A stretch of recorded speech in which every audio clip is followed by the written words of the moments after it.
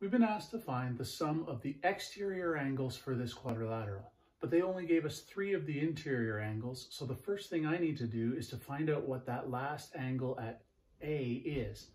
So I know that A plus 72 plus 83 plus 57 has to be equal to 360 degrees, right? 72 plus 83 plus 57, all of that adds together to give me 212. That's supposed to be equal to 360. So A is 360 minus 212, which is 148 degrees. Okay, and I'll go ahead and draw that on my diagram too. This is 148 degrees.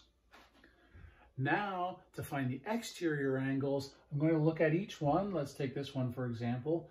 I know that 83 degrees plus whatever this angle is has to add up to 180.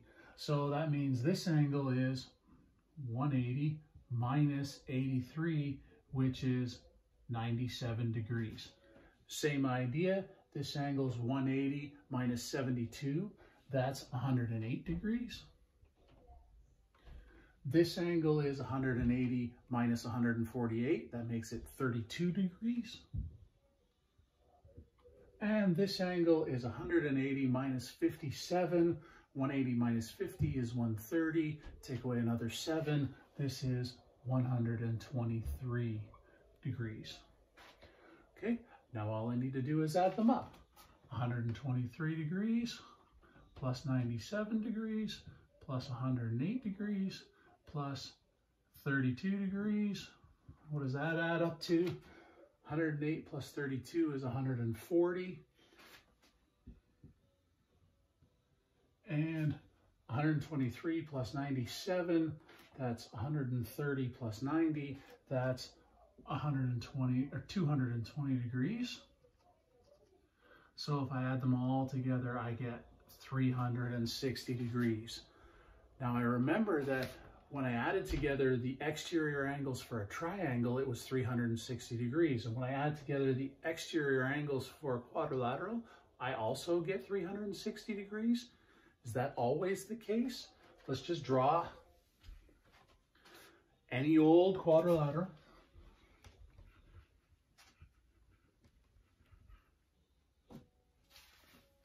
So here it is.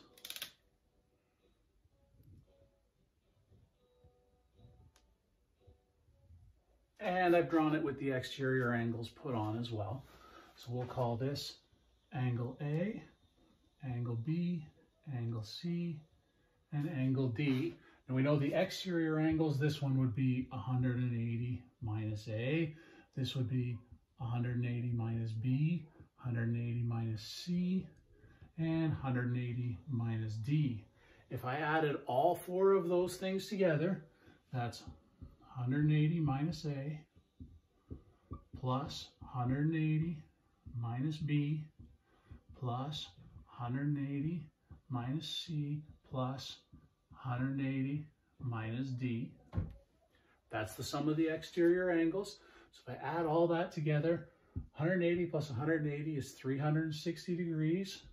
And then another 360 degrees would be 360 plus 360. And then I'm subtracting A, subtracting B, subtracting C, and subtracting D. So I'm subtracting all of A and B and C and D, right? I'm subtracting all those things. But wait a second, I know if I add together A plus C plus D, that's the sum of the interior angles, and we already know that's 360 degrees. So this is 360 plus 360 minus 360. That's why I didn't add those two together. Those add up to 0. And the sum of the exterior angles, no matter what quadrilateral you have, is always 360 degrees.